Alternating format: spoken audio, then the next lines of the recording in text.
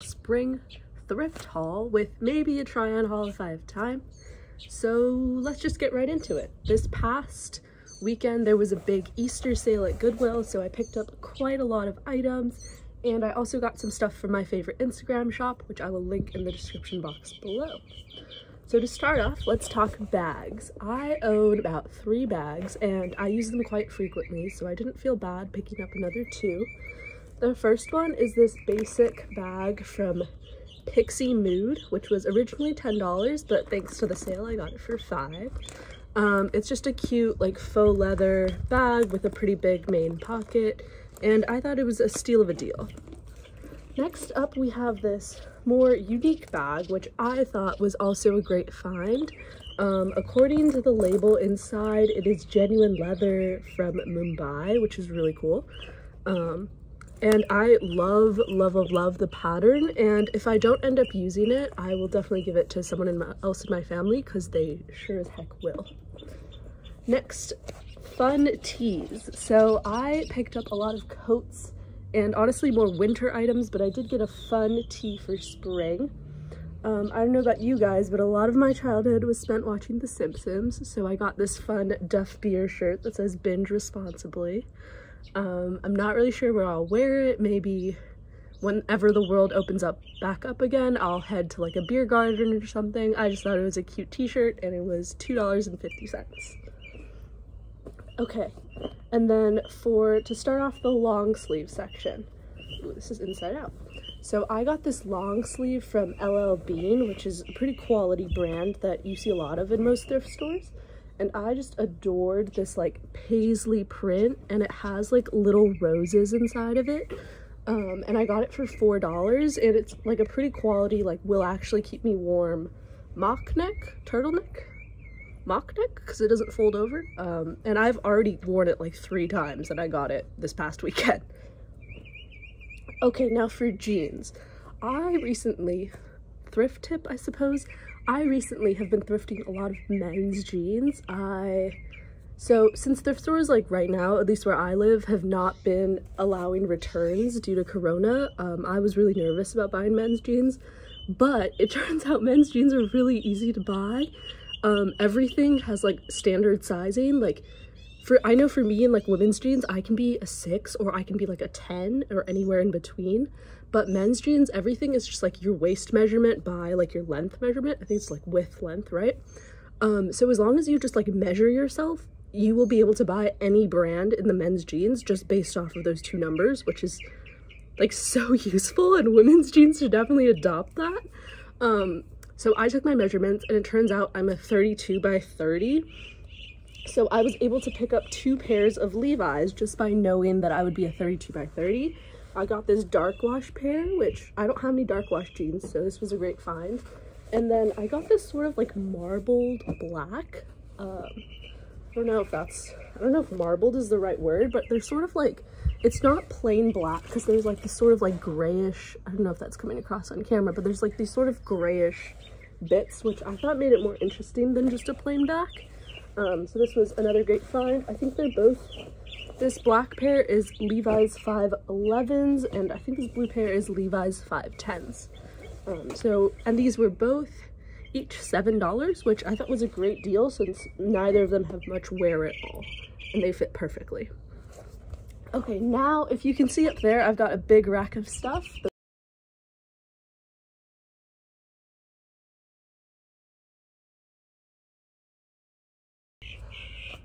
Okay, so to start off, I can do a try on pretty easily, so I'll do it with this. So this is the first item that I got from that Instagram shop. It's Buy Your Vintage. I will link the Instagram handle below. I got this for, I believe, I want to say $20. And it's this LL Bean coat. It has this plaid lining, and I really like the pattern. I want to find a pair of pants with this pattern. And then it has this like corduroy contrast collar, which I also really liked. And then my last detail that I liked was like this like sort of tortoiseshell-y button. And this is from, sorry, not LLB, from Land's End. It is a 10/12 100% cotton. So this is definitely not how I would style this coat, but just in terms of length and fit It's pretty great. The cuffs also have some corduroy in there if I wanted to roll them back. If you want to see how I would style this, check out my Instagram. I have worn this on there, and I've honestly gotten quite a bit of wear out of this. She does drops like 3 times a week, so definitely check out her store if you're interested. Okay, next up, another piece from Land's End. This one I actually got from Goodwill, not from the Instagram shop. And this is a corduroy jacket in this like tan color. And I like honestly adore having the sleeves like this, like a split sleeve. I thought it was a bit weird at first, but since this is a bit more of a fitted jacket, I actually don't mind. Again, if you want to see how I would style this, check out my Instagram. It'll be linked in the description box. But I actually kind of really like this like fitted look. I wasn't sure about it at first because I normally like my jackets oversized, but kind of into it. Okay. Next up, we have, ooh, another thing from that Instagram shop I mentioned. Okay, let me clean this up real quick. From Boca Classics, which is not a brand I'd heard of before. But there's a couple details on this that made me get a sweatshirt, even though I already have quite a few. So the first detail that I really liked was that there's cinching all throughout the sleeves and the bottom. There's actually a drawstring to make it tighter, which is great because this is a men's large. And then I also really liked the contrast collar. I'm a sucker for that detail. So yeah, and it's like lined, so it almost looks like corduroy, which I also really liked. But I just liked the details of this sweatshirt, and I thought it was this like nice green blue color. Okay, next up we have one of my favorite finds from Goodwill. So this, honestly more winter appropriate, but if it's still cold where you are at, men's sweater that was, ooh, I've been forgetting to do prices. I will put prices up on the screen. But it's this chunky knit sort of plaid, more like checkered pattern, that is 100% cotton. It's from this brand I've never heard of before, but I really like the fit. I've been looking for like a chunky knit sweater. I love like the ribbing of the collar as well. I think that's a fun detail that just like elevates it. And I really like the color combo of like this dark maroon and this like almost like teal blue.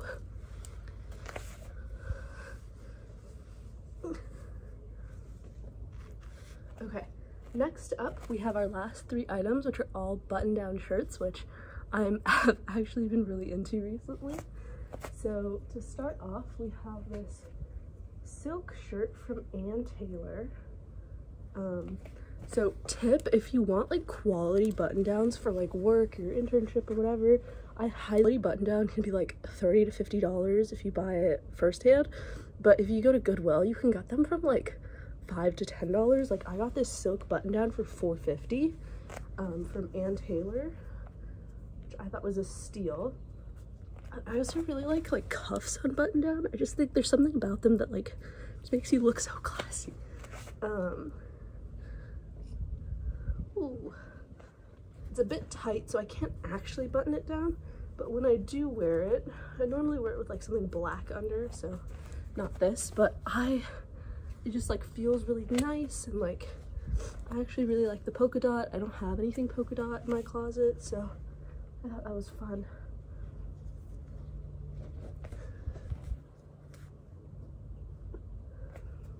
Okay, so my next item is from Alfred Dunner, which is, I believe, technically designer. I don't know like what the quality of a brand has to be to make it from just like a brand versus designer. Like nobody calls J. Crew designer, but like this is totally something J. Crew would like sell, you know?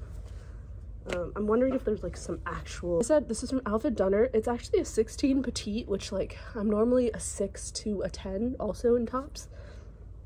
So I guess a 16 petite is like a 10. And normally I try to avoid buying polyester from thrift stores, but I just really liked the pattern and it felt like quality polyester, not that like Forever 21 polyester that you just know is gonna pill and rip and just like look cheap and not feel good on your body as a fabric. So I was willing to buy polyester, but I typically try to avoid it. I also really liked the cuff buttons. If you can see, it like is also in that pattern, which like instead of just like a plain button, like here there's like plain black buttons, but I really liked like the covered button with the fabric. I just think that's like a neat detail. They also have one at the top here. But this plaid is just so fun, so groovy. I feel like fun prints for both tops and bottoms have been really in, and I wear this all the time as an overshirt. And I believe I got it for $7. Pretty good for designer item, I think. Okay, and then our last two items. I was really excited to find this. It's from The Works, Saks Fifth Avenue. I've only ever heard of like Fifth Avenue as like designer, Saks is like designer. I don't really know what that means. I know it's in like New York and expensive. But this is 100% silk. So cool. And you're supposed to dry clean it, but honestly, like, I haven't yet. I don't know if I will. It sounds like kind of a lot of work. But I also really like this pattern. It's this sort of like checkered but also pinstripe, and then there's like this solid black brown, but there's also like this sort of like fence cross hatch going through it, which I think is just so fun. I also just like wear this as an overshirt, but if I wanted to, it's big enough for me to truly button down and tuck into jeans. I have never worked somewhere where I would actually need to wear a button down, but if I did, I would wear this to work and I would look cool as heck. Okay, and our last item. So if you thrift a lot, you have most definitely heard of the brand Talbots. I like a lot of their stuff in like a sort of vintage, not even vintage, in like a sort of like mom chic, like mom in like the late 80s, early 90s chic. Just like quality soccer mom clothes that like aged really well. But this is not one of those items from Talbots. This is actually a more fun, cool item. I was really attracted to the sort of like blazer cut of this. It's not a normal button down. It has that like typical like blazer-esque look. I liked the pattern. I liked the gold, black, and red. That's such a sick color combo. And I also thought it was so cool that this is 100% silk. It does not feel like silk. It does not look like silk. It's way more breathable and like less soft than silk. But honestly, I did not mind at all. I wear this, like, if I was to style this, I would wear like a black cami and like black jeans and like let this blazer stand out because it's such a statement.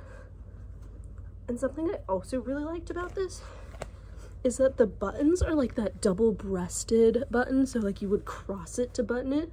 It's a bit too small for me to do that, but I also just really like it as a blazer. I think it looks really cool. Okay, that was my last item. The rack is now empty.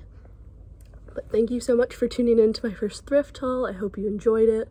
I was thinking about bringing you guys along with me to Goodwill, but I wasn't sure if like that was allowed, and didn't want to get kicked out or like talk to any of the employees. Like, it would just be so awkward. I'm too shy to vlog in public. But if that's something you'd be interested in, let me know. Comment down below. Let me know what your favorite piece was, and if you guys have any thrifting tips, I would love to hear them. Make sure to like, comment,